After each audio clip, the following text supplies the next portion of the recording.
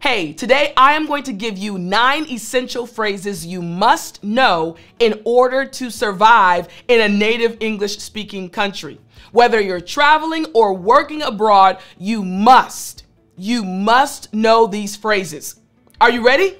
Well then, I'm Teacher Tiffany. Let's jump right in. Number 1, this one is bite the bullet. Excellent. Again after me. Bite the bullet. Great job. Now, what does this mean? Bite the bullet just means to face a difficult or unpleasant situation with courage. It's hard, it's not easy, and you might feel nervous, but you know what? Hey, I'm going to bite the bullet and move forward. Think about traveling. If you're coming to America, it's not easy, right? There are lots of words you need to know, lots of documents you have to prepare, but it's something that you will do. You're going to bite the bullet and organize everything you need to. Make sense? Excellent. All right, here's the first example sentence. I have to bite the bullet and tell my boss about the mistake I made. Next, sentence number 2. John bit the bullet and admitted that he was wrong. He made the mistake and he had to get the courage to reveal it. And sentence number 3, it's time to bite the bullet and start studying for the exam. You got it? Excellent. Now, let me tell you the reason why it's so important for you to truly understand this phrase and know how to use it. This is frequently used in America. This phrase is used because it conveys the idea of facing challenges head on, directly, even when it may be uncomfortable. It really is an amazing phrase, and it conveys all of this in this simple phrase. This is why we, as native English speakers, as Americans, use it all the time. So again, number 1, bite the bullet. Excellent. All right, moving on to number 2. Number 2, the next phrase you must know is hit the sack. Excellent. Again, hit the sack. Great job. Now listen, I literally text this to my best friend last night. I use it on a regular basis. This is a phrase you must understand. It literally just means to go to bed or go to sleep. It's that simple. We use it all the time, and I want you to start using it so that you can start sounding like a native English speaker and again, survive in an English-speaking country. So again, it just means to go to bed. Here's the first example sentence. I'm exhausted, so I'm going to hit the sack early tonight. I'm going to go to bed early. I'm tired. Here we go. Example sentence number 2. It's getting late, so I think I should hit the sack. Yes, it's starting to make sense. Amazing. Sentence number 3. After a long day at work, all I want to do is hit the sack. I love it. I love it. Now, why do we use this so often? So, this phrase is commonly used to express the action of going to bed in a casual and colloquial manner. I could say I'm going to sleep or I'm going to bed, but this is a more casual way of saying I'm going to sleep. Hey, homie. Hey, friend. I'm just going to hit the sack now. I'm tired. Makes sense, right? Okay, we're going to move to number 3, another phrase you must know to survive in an English-speaking country. Get the ball rolling. Excellent. Again, after me, get the ball rolling. Good job. Now, this phrase is used in a professional environment, in an environment when you're with your friends, at church. It's used all the time. It literally means to initiate or start a process or activity. You're getting something going. You're starting something. In English, we say, get the ball rolling. Make sense? Excellent. All right, check out this example sentence. Let's have an introductory meeting to get the ball rolling on this project. Hey, let's have a meeting to kind of get things started. Second example sentence. The manager wants to get the ball rolling on the new marketing campaign. You got it? Excellent. All right. Sentence number 3. We need to get the ball rolling on planning the company picnic. We got to start this thing. Now, why is this so frequently used by native English speakers in America? This phrase is often used to encourage action and urge or push others to initiate a particular task or project. When someone uses this expression, this phrase, we all know, those hearing it know, okay, hey, we have to really get started. Instead of saying, hey, let's start working. If they say, hey, let's get the ball rolling, you know that they are serious. Makes sense, right?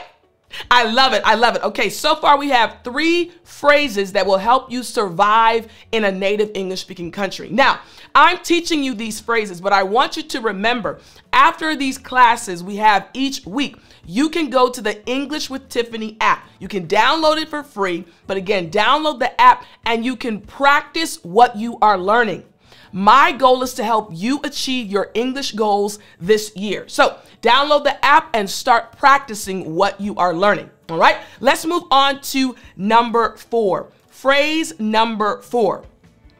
Cost an arm and a leg. I know you're like, Tiff, wait a minute. An arm and a leg? Yes, again after me. Cost an arm and a leg. Excellent job. All right, what does this mean? It literally just means to be very expensive. Remember, I'm teaching you these phrases so that you can survive in an English-speaking country. I don't want you to be confused when a native English speaker uses one of these phrases. Cost an arm and a leg? What is wrong with Americans? No, it just means to be very expensive. Here's the first example sentence. The new smartphone model costs an arm and a leg. It's very expensive.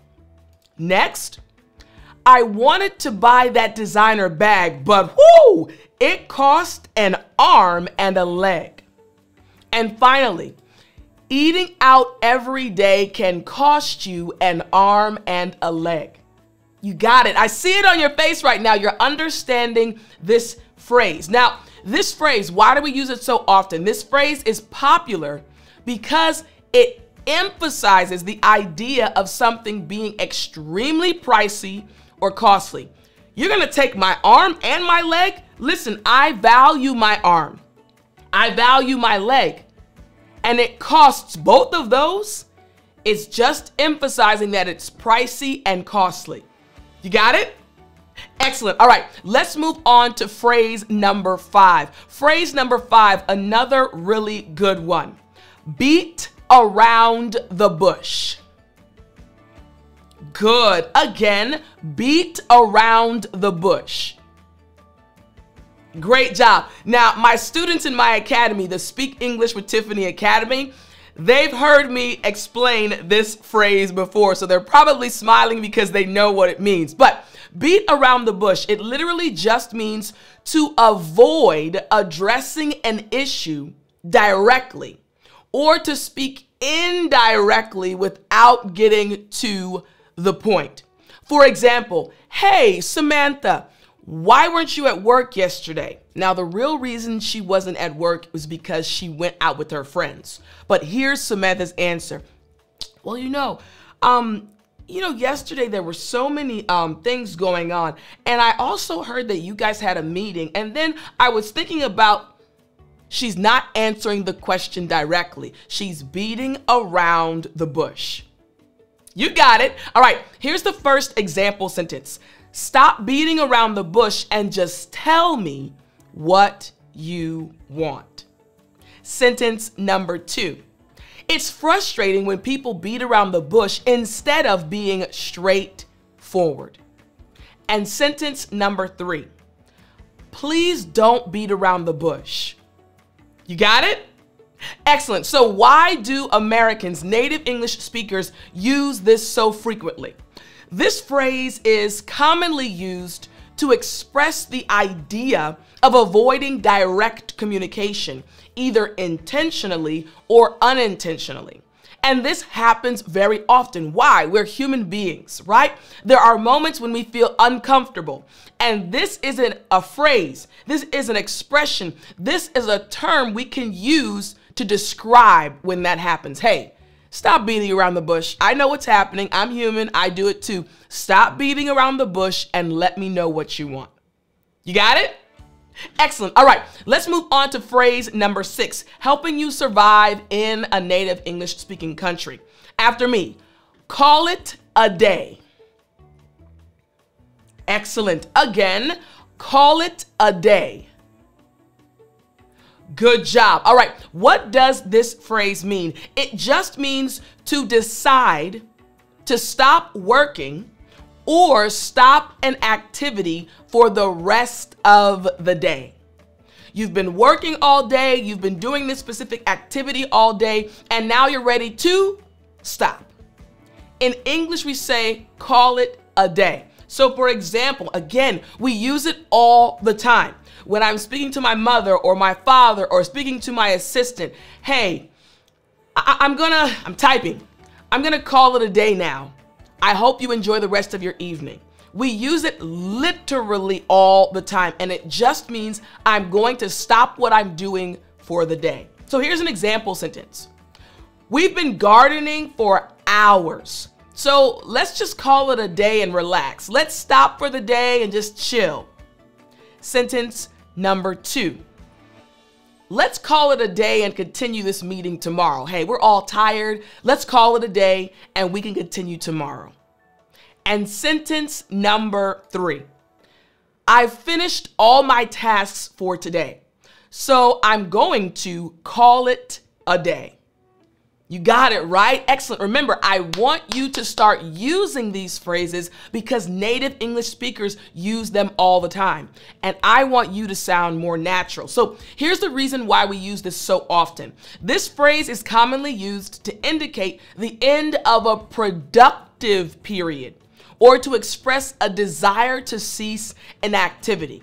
It's a little easier to say this than, hey, I'm stopping today. I'm stopping this. I'm not doing this anymore. It's a little bit easier to say, hey, I'm gonna call it a day. I'm gonna finish tomorrow, right? So again, use this phrase, call it a day. You got it?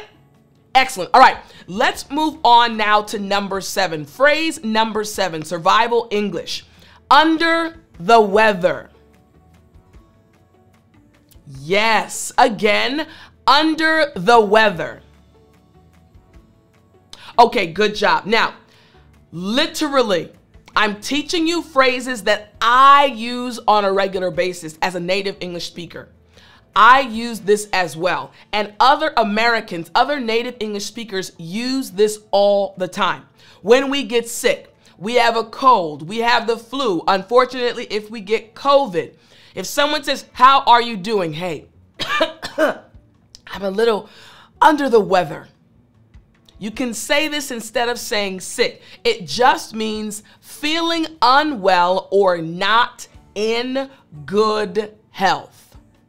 Under the weather. I want you to start using these phrases. So here's the first example sentence. I won't be able to make it to work today because I'm feeling under the weather. Yes, you got it. Sentence number 2. She seems a little under the weather, so maybe she should stay home.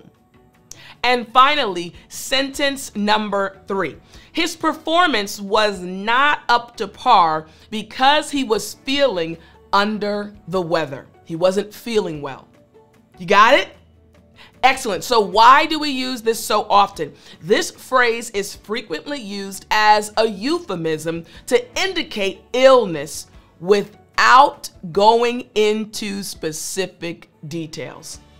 This is the key. Sometimes you don't want to say, I have COVID, I have a cold, I have the flu, I have cramps if you're a female, right?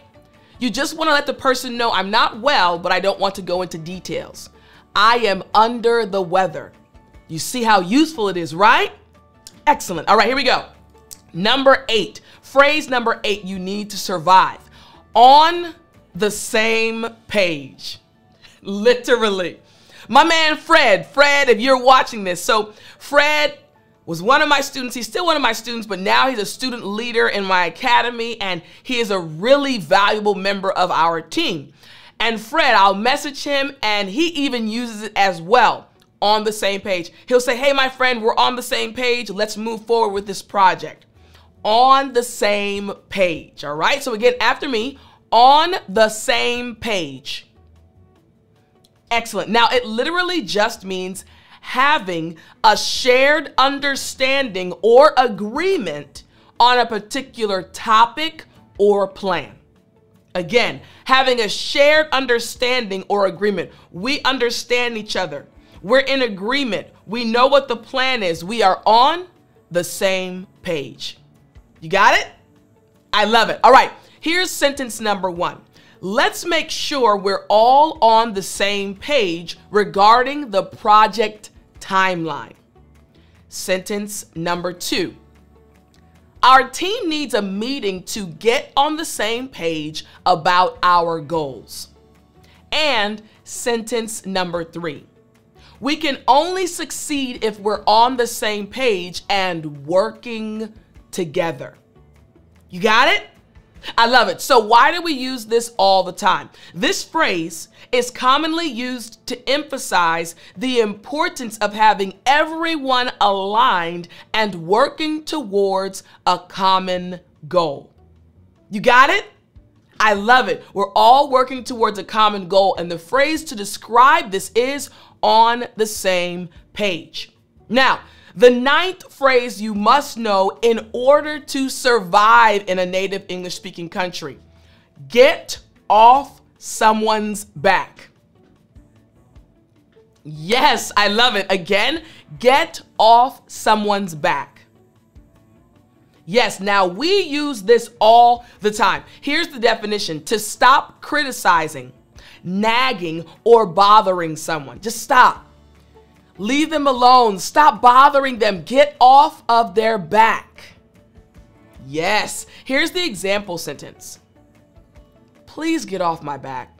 Please stop nagging. Please stop bothering me. Please get off my back. Next, I want my parents to get off my back about my grades. You see how kids can say that, right? And finally, sentence 3. The boss finally got off his employee's back after seeing improvements. Yes, it's making sense. So why do we use this term, this phrase so often? This phrase is popular because it succinctly expresses the idea of someone relieving pressure or ceasing to criticize another person. Hey, stop. Think about it. Someone's on your back, it's really heavy, and then they get off your back. Then they stop bothering you. Get off someone's back. Make sense? Excellent. All right. These are 9 survival phrases that will help you in a native English-speaking country. I hope you enjoyed this lesson. I will talk to you in the next one.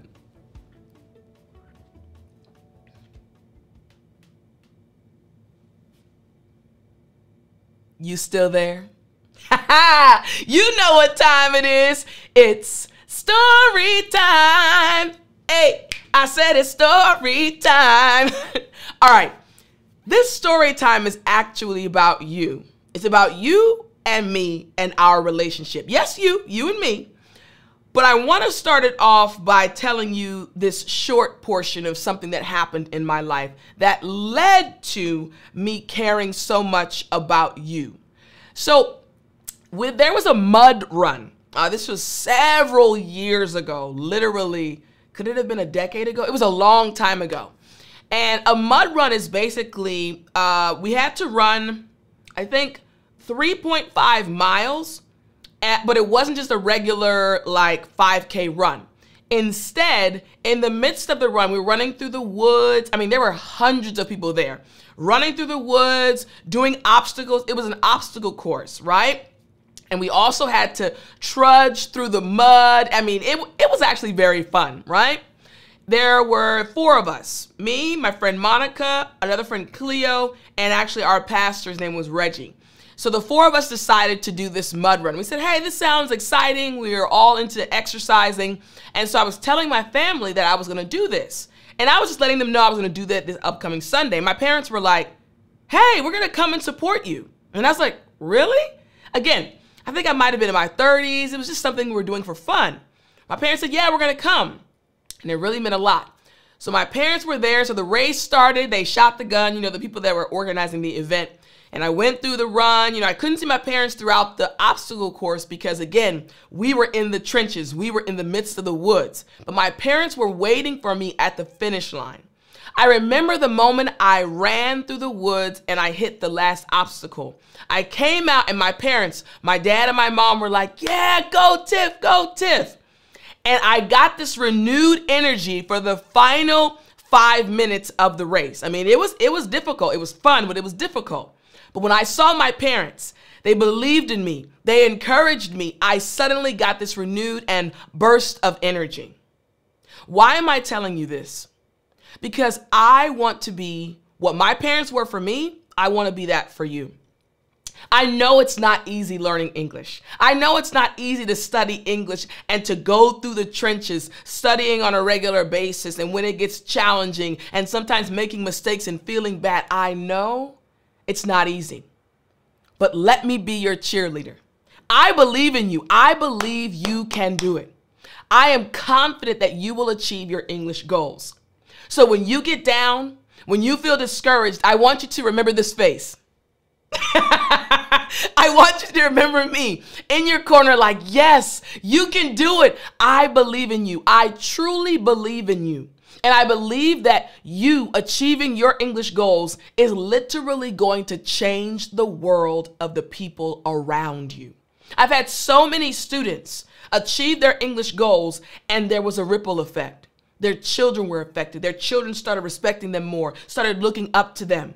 Their coworkers, their friends around them. I've had students move to America, move to Canada, all because they decided to push through and achieve their goals. I believe in you, just like I believed in those students. Remember, even when it gets hard, even when you have to go through the trenches and trudge through the mud of English, know that you have a cheerleader in your corner rooting you on. I love you. I truly do. And I want you to achieve your goals. I'll talk to you next time.